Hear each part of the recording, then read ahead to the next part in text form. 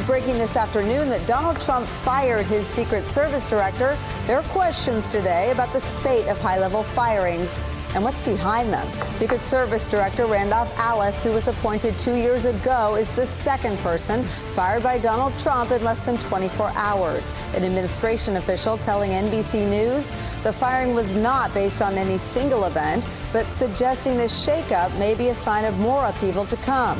Alice's ouster comes one day after Homeland Security Secretary Kirstjen Nielsen resigned under pressure from the president after months of tension over policy at the border. And Friday, Trump asked his ICE nominee to step aside, saying he wanted the department to move in a tougher direction.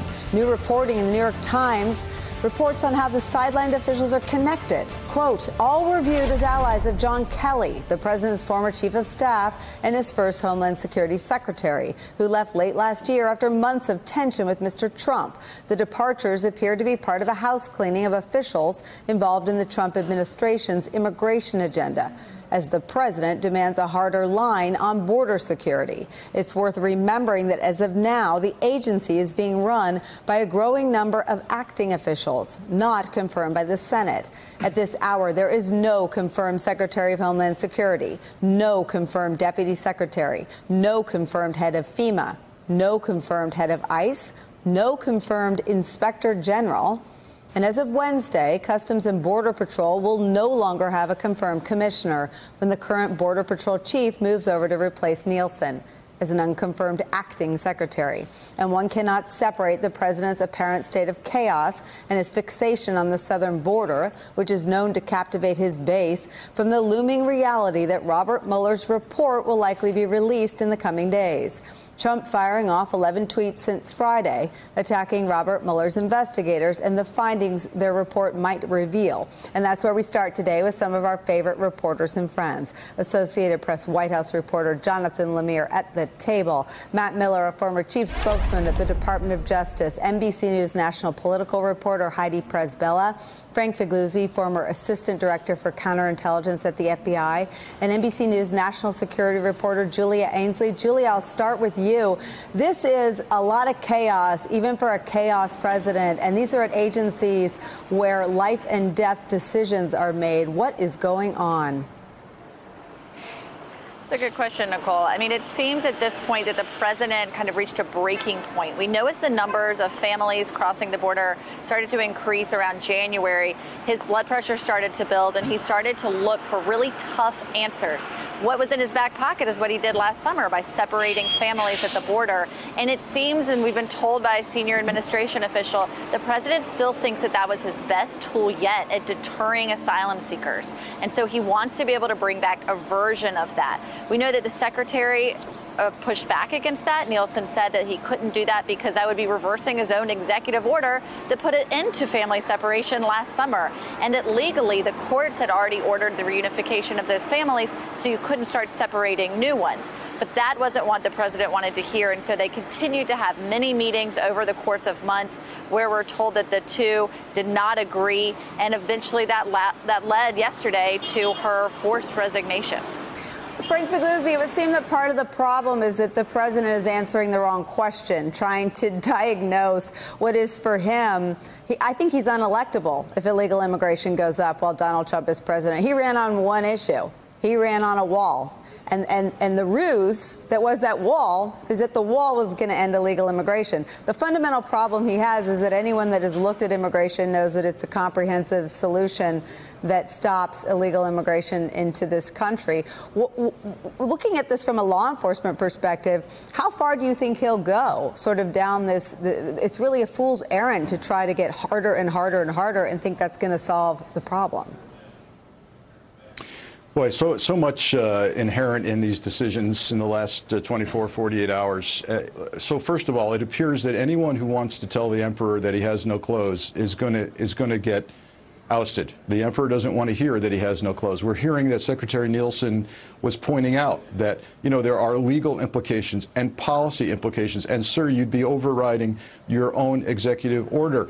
and he doesn't want to hear it. Secret Service, similarly, we have this incident at Mar-a-Lago that clearly was not at the feet of the Secret Service, but rather part of the Trump posture on security, and a weekend manager at a resort deciding who gets in. Yet we see the Secret Service director out. We know that they're stretched very, very thinly. There's resource issues. So my advice to the next candidate for Secret Service director, ask 2 questions of the boss. Am I going to be in charge of security, or are you? Secondly, am I going to get the resources I need to protect the nation's security by protecting you? And we need to stick with that. With regard to where this immigration issue is going, look, if he's kicking people out, Nicole, who are pointing out law and policy, and he doesn't like that pointed out, then we're left to conclude that the next people coming down the pipeline are people who have a similar disregard as he does for law and policy, and it worries me deeply. Matt Miller, I follow you on Twitter closely enough to know that one of the things that triggers you is this idea that she was some sort of figure who spoke truth to power. She was frantically trying to appease the president, who was constantly pushing the envelope on more inhumane immigration policies that were so far outside of the mainstream of even right-wing immigration policies and politics. Yeah, I see this idea that she's being pushed out as the ICE director nominee was pushed out because the president wants to go in a tougher direction. This really has nothing to do with being tough. Kirstjen Nielsen was willing to be so tough, quote unquote tough, that she was willing to dishonor herself. If you look at her record of separating families at the border, of lying about it to Congress, of tear gassing families who are trying to approach the border to ask for asylum, she has been plenty tough enough, at least by Donald Trump's definition of the word. What she wasn't willing to do, apparently, is to defy the law. And that ultimately becomes the breaking point with him for a number of officials. I think her resignation or her firing actually looks a lot like Jeff Sessions' firing. Jeff Sessions was willing to do everything the president asked of him, but he couldn't break the law for him. He couldn't just blatantly, flagrantly violate DOJ regulations for him. And because of that, that wasn't enough for the president. And that is a lesson for everyone in the White House. You can do you can do a number of things. You can dishonor yourself. You can trash your reputation for the rest of your life. You can compromise your integrity. But even that won't be enough. If Donald Trump asks you to break the law for him, to defy court orders, to do what you absolutely cannot do as a government official, if you say no, you'll find yourself out anyway. You'll find yourself fired and humiliated. So you would be better off just choosing the right course of action from the beginning and not caring what he's going to do to you. You know, it is this sort of amalgamation of high-level firings, the sort of the state that Steve Bannon talked about wanting to take apart, being taken apart either through firings or resignations. But it also, I'm reminded of one of the candidates for chief of staff in the pre-Mulvaney, post-Kelly era, who one of his criteria was that a defense counsel would be funded by the RNC for whatever tenure this individual served. I mean, this is, at least the candidates going in or contemplating going in view it as a potentially criminal undertaking. Right, that is a part of it here. And let's remember also, the White House declared a national emergency at the border, and we now have going to have an acting head of Homeland Security. We're going to have an acting Secretary of Defense. This is something that the president has made his signature issue yet again. He was elected on this in 2016. He wants to do so again in 2020, and he is frustrated by the numbers going up. And to Matt's point, yes, part of this is but it's because his policies don't work. That's right. Who does he blame? He is blaming everyone. He's certainly not blaming himself. He's blaming other governments, suggesting that Mexico should do more to stop the flood of immigrants, the Northern Triangle countries, that they should be doing more. But at the same time, of course, he's threatening to cut off aid to those countries, which all experts say would be counterproductive. You know, that he is frustrated with the staff around him, and that, yes, Nielsen has pushed back and suggested there were legal ramifications to some of these things. She was willing to be tough. He wanted to be tougher. There's also the growing influence of Stephen Miller behind the scenes, who is the architect of much of the Trump's immigration rhetoric and his policy, and he wants even more from that and wants to more hand-pick successors, as we do seem to be going through a little bit of a DHS purge right now. And let's remember, I think big picture, we have to take a step back.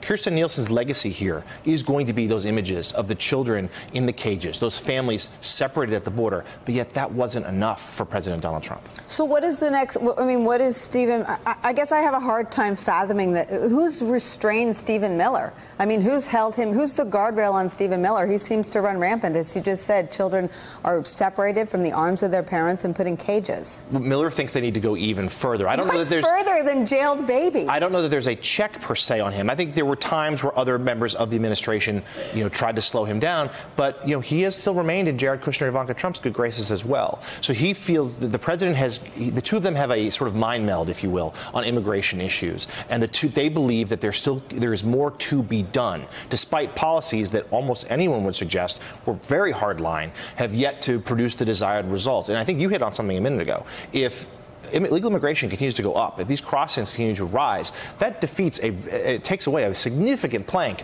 of what Donald Trump would try to make his reelection case upon.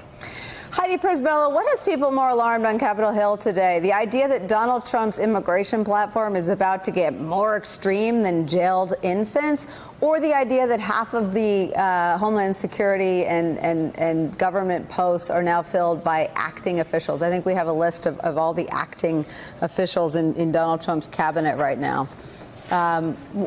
Which is sort of the cause for more alarm today?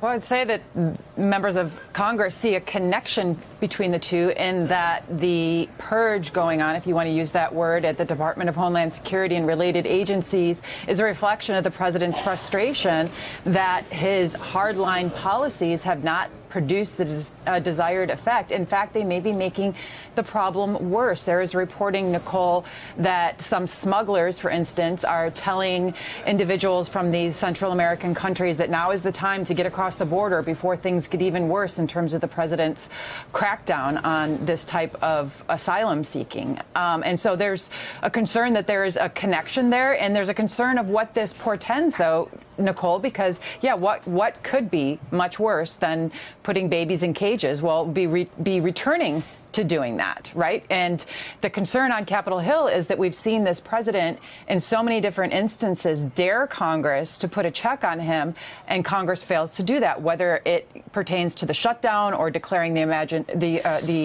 national emergency, leaving all of these agencies without Senate-confirmed appointees. There's a lot of concern about that, Nicole, because you have so many agencies now being headed by acting officials who have not gone through that rigorous process of being confirmed by the Senate for positions that were intended to have that type of oversight from Congress. So yet again, this is another instance where this president is circumventing Congress's advise and consent authority.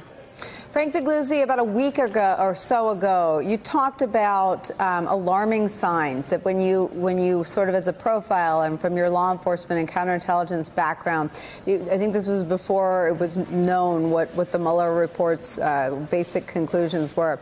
You described some worries about impulsive conduct. Is this what you were talking about? And just remind our viewers what that warning was. Yeah, what we talked about was a possible analogy between what we're seeing in the president and studies of violence and acting out, particularly workplace violence. And we talked about the journey and pathway to violence when we see people using language of despondency, lashing out, blaming others, obsessive compulsive attachment to one issue and the inability to get off of it. That in that case, it would be the border and security on the border and immigration. And so the question we have to ask ourselves from a behavioral sense is, are we watching a president essentially on his way to what we call a flashpoint? And are we now beginning to see him act out in the form of purging and mass firing and completely not listening to any logic? When people say to him, the law or policy is such and such, and we would be violating the Constitution or the law, and he simply dismisses it and fires people and keeps doing it. Are we essentially watching a workplace violence incident play out at the highest level of our government? And is he acting out now? And where does this go, if I'm right about that? Matt Miller, the flashpoint has a name. It's called the imminent release of Robert Mueller's, at least the obstruction report, which very clearly and succinctly says we do not exonerate the president. Yeah, that's true. And when you think about the way the president's behaving, quite illogically and irrationally, I mean, if you look at this purge that's going on at DHS, I think it's likely to have the opposite effect of what he wants. It's going to make it harder for him to implement his policies, not easier. It's going to make it harder to control immigration at the border because acting officials, just by their nature, aren't able to exert the same influence over their agencies. People don't follow them, aren't kind of willing to work overboard and go the extra mile for someone's policies if they think that someone may be gone and the agency may change course in the next month. So the thing that worries me when you look at the president acting the way he is now, when about something that's not really a crisis. I mean, sure, the surge of immigration at the border is a problem. It's a problem that could be addressed if he was willing to work with Congress, but it's not a crisis.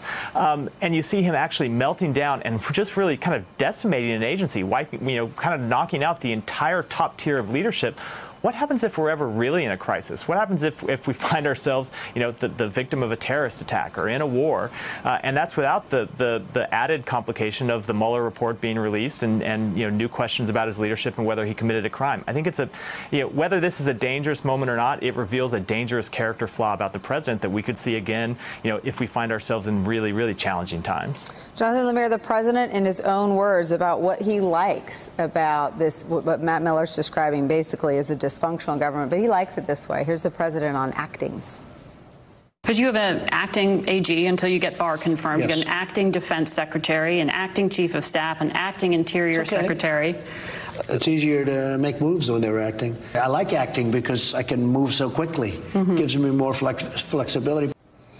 I remember hearing that one way when I heard it, and I just thought, he's just being stupid human tricks like usual. But it has a scarier connotation now that we learn that on immigration he wants to go in a harsher direction. I mean, at a serious level, what is the bottom of the drain that they want to swirl down? Right. So 2 points. First, as a clarification on the Secret Service head, that seems unrelated to Nielsen's resignation, according to reporting from the AP and other outlets. This has been in the works for weeks, even predating the Mar-a-Lago security breach. What's that about? That this is a personality conflicts within the agency. They also wanted a career official to head the Secret Service, which he was not. Now, it does come amid a much larger shakeup at DHS, certainly eyebrow-raising. It seems, though, at least in the early reporting, this was in the works prior. To your question here, the acting thing is something how Donald Trump always works. He wants to have chaos around him. He did so at the Trump Organization. He did so on the campaign. We know how quickly he churned through staff there, and now in the White House too, where he feels like if people are acting, they will be that much more loyal to him to act on his whims, because it'd be that much, he believes, easier for him to dismiss if they give him any sort of pushback, if they try to tell him no.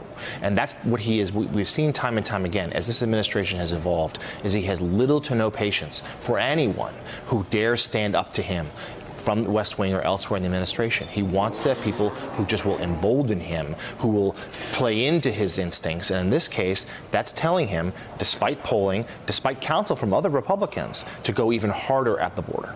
Julia Ainsley, the building you're standing in front of has the other half of this immigration calamity. They were the DOJ and under Jeff Sessions' leadership announced the zero tolerance policy, and they were in charge of trying to put it back together again. Any react there from the news that the president's going to go harder line? Is that in line with AG Barr's views on immigration? So it's interesting, Nicole. I mean, AG Barr just released what he'll go over in front of appropriations committees later this week. And he does talk about the need for funding from the Justice Department budget to go after things like hiring more immigration judges, which is something people from both sides of the aisle agree to because it just speeds up the asylum process for people who have a claim to asylum to come here and get those protections. But I did specifically ask my sources whether or not Barr was in the meetings at the White House about reinstating family separation. And I was told that he was not there. I mean, these meetings started before he was even confirmed, but that so far he hasn't dipped his toe into this pool in the way that Jeff Sessions did. And we know that when Jeff Sessions was here, people on his staff were the architects behind what became zero tolerance, and it was Sessions himself who announced it. At this point, it's not clear that Barr will go to that same place. Hey there, I'm Chris Hayes from MSNBC. Thanks for watching MSNBC on YouTube. If you want to keep up to date with the videos we're putting out, you can click subscribe just below me or click over on this list to see lots of other great videos.